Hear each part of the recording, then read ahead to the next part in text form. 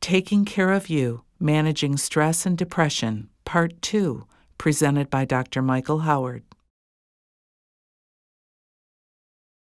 I wrote a book called Living to be 100. It's about how people live to be 100 years old. Now, there's 307 million Americans. How many centenarians do you think we have, people over 100 years old? You want to take a guess? In the United States. How many centenarians do you think we have? About 307 million people. 60,000. How many of you think can live independently? I mean, live on their own, take care of themselves, pay their bills, and of course, if they live in Florida, drive cars, run over people on the sidewalk for fun. That's a state sport. I live down here, I know, that's a state sport down here. Here's what I found in this book. I found 70% of the variance in living to be 100 years old and still living independently, and guys, these are the most amazing people on the planet.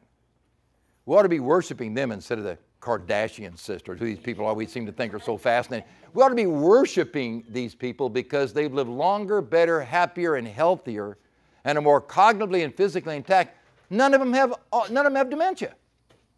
30 to 50% of 85-year-old people have it. These people completely avoided it.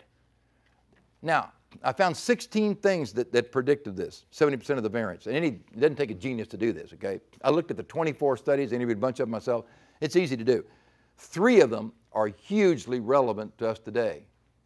Number one, these are probably the best stress managers on the planet. They're resilient, as Tom Pearls calls them in the New England Centenarian Study.